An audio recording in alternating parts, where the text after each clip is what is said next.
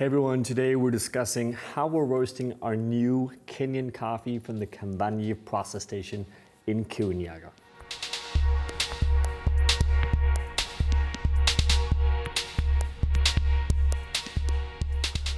Welcome, we're back, and this time we're gonna push a roasting video. It's gonna be in two different parts, and what we're gonna talk about in the first video here is how we're roasting our new fresh crop Kenyan coffee from the Kamwangi factory in Kirinyaga.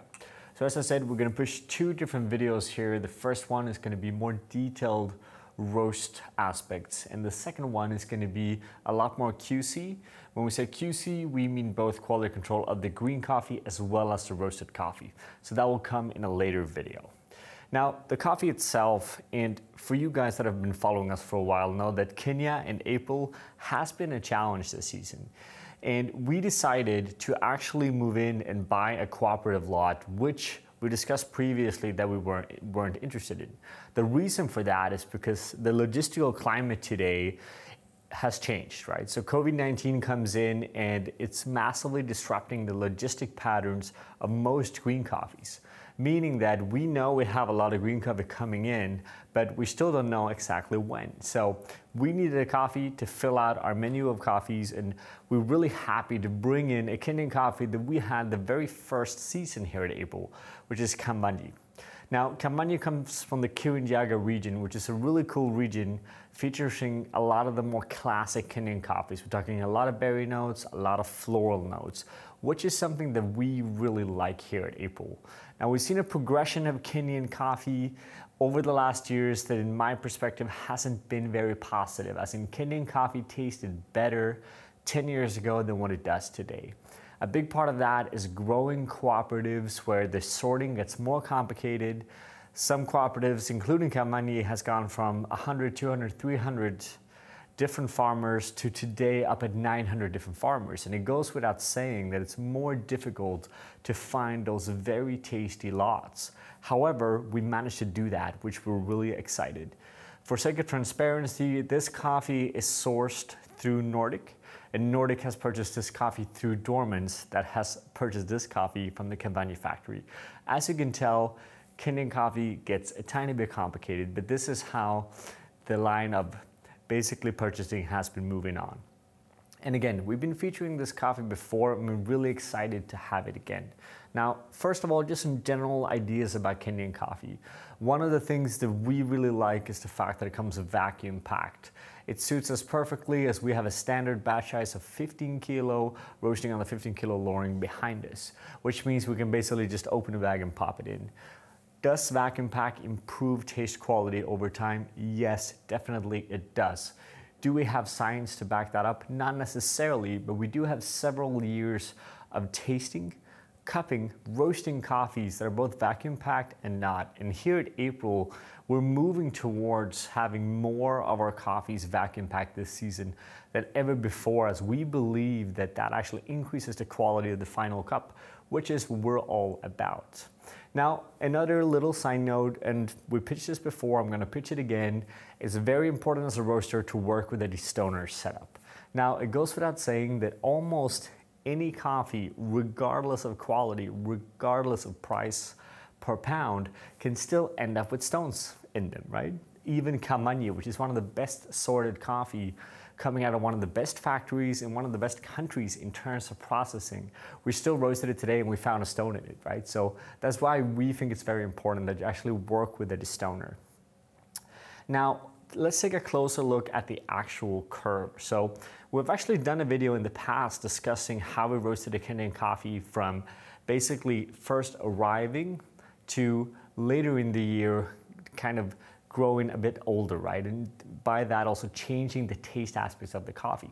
Now, what we've done initially here, since this coffee has quite a lot of intensity, quite a lot of vibrancy, and a slightly high acidity, what we've done is we're stretching out the profile. So we're actually roasting a bit longer than what we're used to here at April. Touching crack at 10 minutes and basically moving all the way up to just about 11 minutes in total roast time. This is going to allow us to have a much juicier cup of coffee with a great vibrancy. Because we have so much acidity in the coffee initially, we're focusing on a roast where we get transparency and we get sweetness, and we find that longer roast brings that in our coffees. So in general, we roast shorter times when we have coffees we need to get more vibrancy in. Another thing we've done here, and we pitched it before, is that we're looking at top rate of rise, we're looking at crack rate of rise, we're looking at end rate of rise.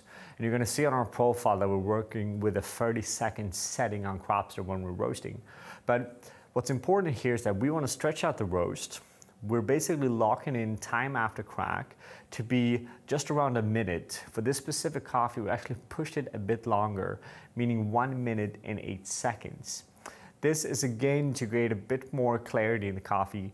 And what we're also doing is that we're actually taking down the end temperature to be a bit lower than what we're used to. So the combination of slightly longer after first crack, about 8 seconds than our standard profiles, together with the slightly lower end temp, creates a really good harmony and balance in the coffee.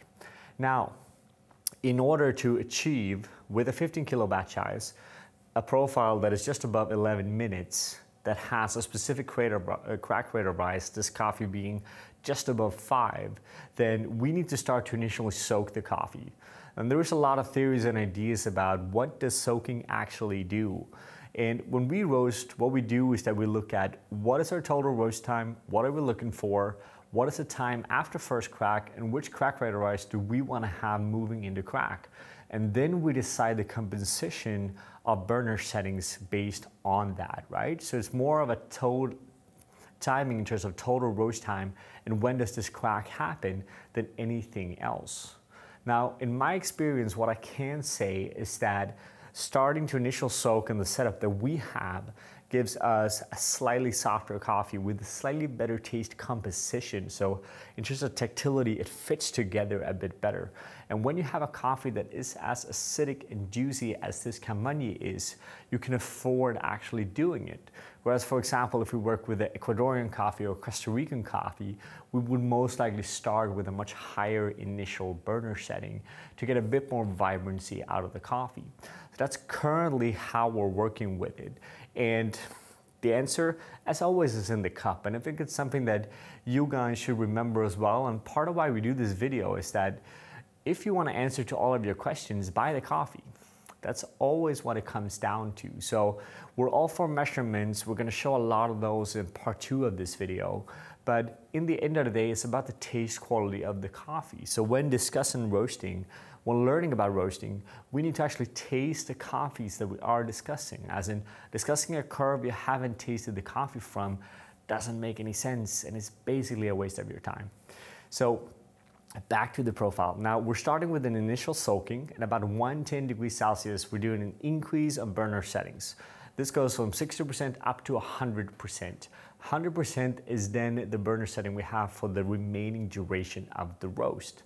And we can do this because in general Kenyan coffees, especially this Kenyan coffee this season, has a tendency to plummet quite effectively after first crack, meaning that if I take down my burner on this system, I'm going to lose too much momentum, so I can actually carry out 100% all the way. Keep in mind that having 100% from the beginning of the roast versus having 100% started later in the roast is also a massive difference. And on a lowering, it's really easy for us to control because we see things at inlet temperature, stack temperatures, what helps us basically monitor what those changes does.